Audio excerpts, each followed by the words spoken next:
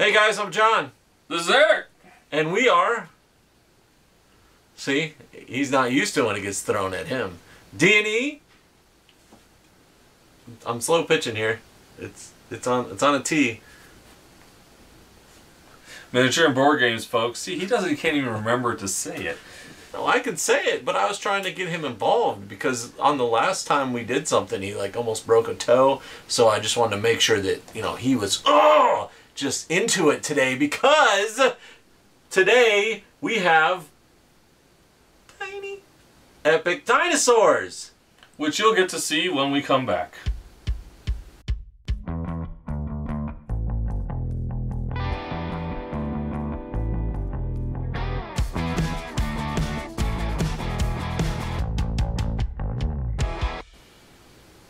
And we're back. We're back. Welcome. So, tiny epic dinosaurs. How many of these tiny epic games are you going to buy, John? Do you just have a tiny shelf at your tiny house to hold these tiny games?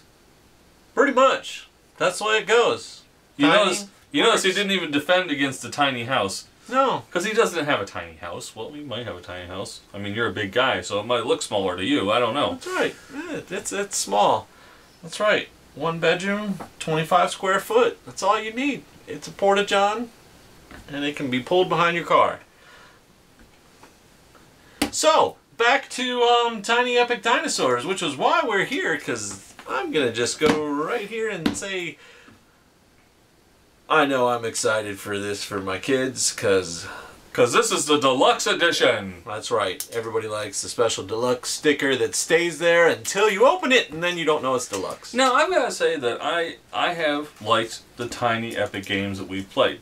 The only thing that I see with them most of the time is the fact that it seems like the rulebook goes out of its way to complicate it? Yeah, to make something extremely easy seem extremely hard. Yes. No, and that is definitely one of the...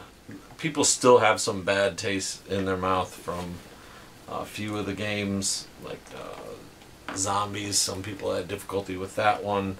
The last two that we've played, I think, have been a little more polished on the confusion level. You having problems here? Yeah. It's nice and snug, because we're going to have all that beautiful artwork. Tiny epic dinosaurs! See, that's epic right there. That's probably your helmet that got left. Are you saying that I would run away?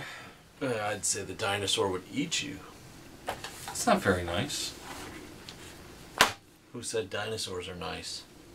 Jurassic Park. Well, that's true. That's true. They were all loving non-meat eaters.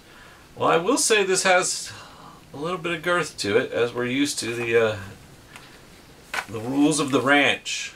So we've got our components. Tiny epic games do not have tiny epic rulebooks. No, they do not. We've got 2 pages of game setup, small game overview.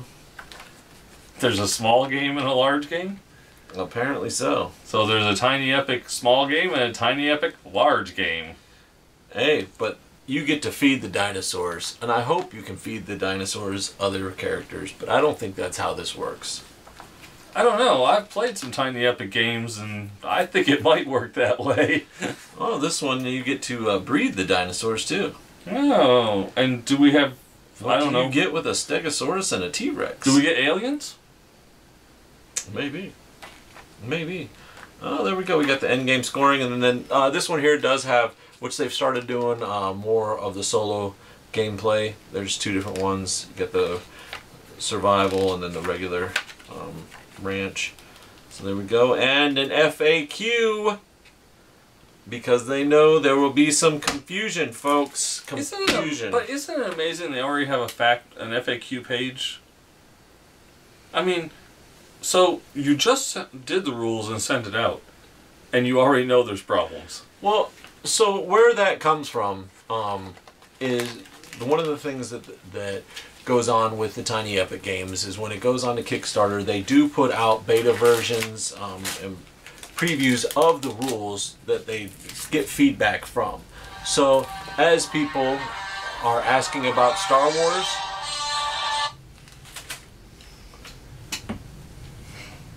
Oh wait, that's not what we were talking about. So they do receive questions that they're able to now go in and ask a few things to try and clear up some of what may be that fog that we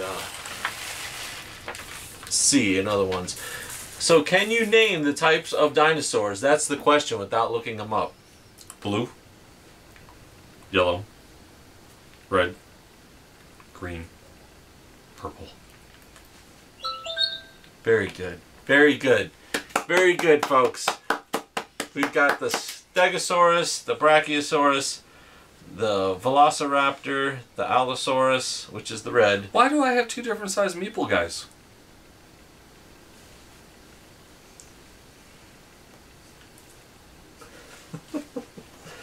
But then there are unique dinosaurs. All the purple are unique, so they're all different ones that are in there that aren't a specific type. So that's one of the interesting things. So you got 15 of each dinosaur for the other ones, and then 15 unique ones. We've got the nice first player token and the round marker, which is right here. That is the I Love Dinos coffee. And this is going to be that's the expansion. So let's see what we got here. Oh, we're done with the meeples? No, you're fine. I just wanted to open this up to see if Is the leaf food? The leaf is a plant marker. And then we have turkey legs. Those are meat markers. Oh. Carnivore, herbivore. And then you have supply. I'm assuming these are fencing, right? Those are the barriers. And then you have the supply markers. The crates. Right. And then there should be somewhere, is the Wrangler die in there? No. The what? Oh, there it is. This is the Wrangler die. Ooh, that's an egg. And that's a dead. And that's in those nets. You've been netted. You've been bamboozled. So we've got the scoring. We've got the round with the phases on here. Let's see what else we have. So we've got the research mat and cards. Looks like they are same either way. We've got the ranch mats. Uh-huh. This looks kind of epic. But tiny.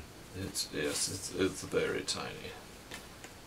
And don't ask me why I said it that way. You've got your different player mats here that you set up. Which are apparently 2-sided. They are all 2-sided.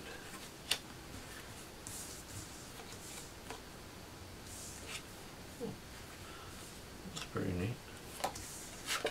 And here we've got contracts, private contracts, full contracts. Where's the government contracts? Here's the difference. Well, here are the private contracts, just so you know. Oh, thank you. See, these are the type of things you have for private contracts. You must get points, apparently, if you get these type of animals. That makes sense. And apparently the purple ones are genetically engineered.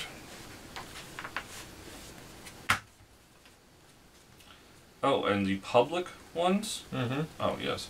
See, the public you have a lot more. Well, that would make sense. There's a lot more public people than private. That didn't work well for you, did it? No, it did not. I was trying to So read the difference. that's what it looks like. I mean, I'm not sure, but it looks like once you get to you get points possibly once you get a certain amount of dinosaurs created on your ranch. Considering they're stars here, or maybe you buy with those points to get those dinosaurs on your ranch. I don't know. I am speculating, folks. The game will take place over 6 rounds. So in there, you're going to collect resources, assign ranchers, retrieve ranchers, arrange your ranch, feed your dinosaurs, breed your dinosaurs, and refresh for the next round. So... and we have the genetic manipulation here, apparently. We have an egg incubator. Incubator. Mobile barriers, Resource Converter, Rancher Biometrics, Security Force, Enclosure Upgrades, Laboratory Upgrade, Adrenal Injectors, Breeding Center, University Sponsor, Dino Food, Superfood, Carnivore Food, Herbivore Food, Log, by the way, Maximum Habitat. Ooh. I can't pronounce it. I really can't pronounce it. I won't try to pronounce it. Maybe you'll pronounce it later. Somewhere we'll pronounce it. And whatever. Something-osaurus. Dilophosaurus, Phaloposaurus, Pterodactyl.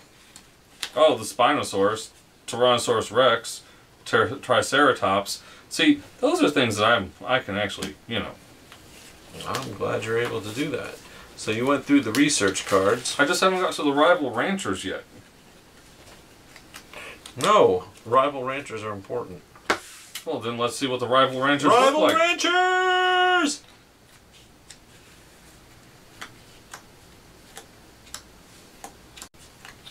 I'm sensing it going alphabetical. Rival ranchers. Yay! A, B, C, D. And so the one thing they do have set up here, which I was trying to figure out what the name of it is this is two-sided here. And it's A, B, C, D, so it goes in with your rival ranchers to set up. But for the different sides, you have 1 to 2 player side, or 1 to 3 player here. Mm-hmm. And Or then when you flip it over, you have a 3 to 4 player for those two, and 4 then players. The 4 player one. So it gives you your different variants that you have. Cool. So let's check out that expansion over there that you've been so excited about. yes, the laboratory.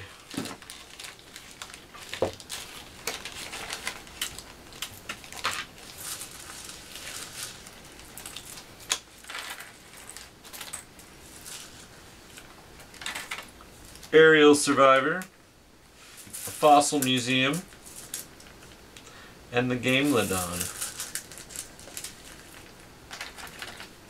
It's fantastic. And there is the Mosasaurus. So this is the laboratory mini expansion. It gives you a nice 2-page setup of how to start your laboratory. Because each player will get a laboratory mat. Here's your laboratory mat. It is labeled with laboratory. Okay. And you will move your microscope along the path that matches the beaker's color as you continue to advance at the start of each turn. And what do we have here? We've got a couple more dinosaurs. Oh, look at that. You have your microscope. Whoa, research. What is this expansion called? Laboratory. Laboratory, okay. Laboratory. So are you excited? Of course. And there's even a solo mode on the laboratory expansion. So if you were curious, could you play? Do you want those in here or you want to put those in that one? I'll put it in here because they're so small. I mean, they're so tiny. It's too epic to have together.